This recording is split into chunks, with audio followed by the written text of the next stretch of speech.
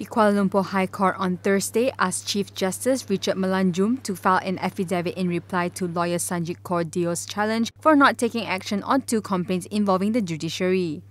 Justice Muhammad Firoz Jafil asked that the affidavit in reply be filed on or before February 11th, which he also fixed for case management. The AG's chambers is representing the CJ. Puan Maslifa of the AGC attended today on behalf of the respondent, Chief Justice, and she confirmed when she was asked by the learned judge whether the AG has confirmed to be representing the CJ.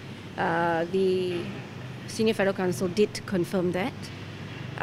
The court has directed the respondent to file his affidavit in reply by the next date, which is the 11th of February 2019, and thereafter we will be getting further directions. One thing I wish to raise also is the fact that the AGC is representing the CJ.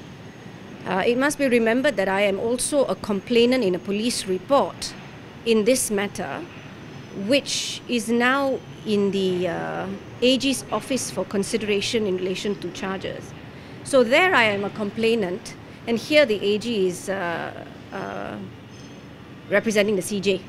So if at all, I'm not sure whether as a complainant I'm going to get a fair investigation, wherein here they are taking a position to represent the CJ, and whether there is a conflict of interest there. So that is something that I think we'll be looking into as well. Earlier this week, Sangeet, who is the late Karpal Singh's daughter, had filed a legal challenge against the Chief Justice, seeking a declaration that he failed to protect and defend the integrity of the judiciary in relation to Karpal's sedition case.